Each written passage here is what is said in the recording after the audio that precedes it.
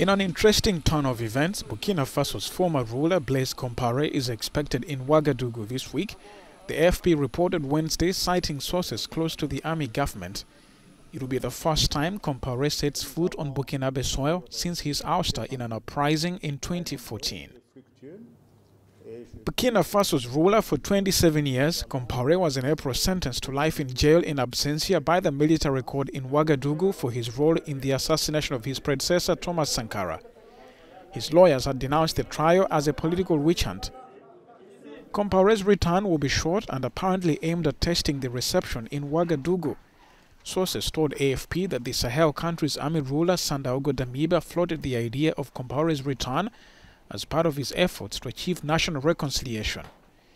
Damiba overthrew President Roch Marc Kabore's government in January after accusing the political leaders of denying the army resources to fight Islamist militants.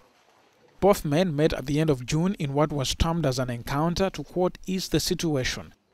The Burkinabe junta is under international pressure to relinquish power.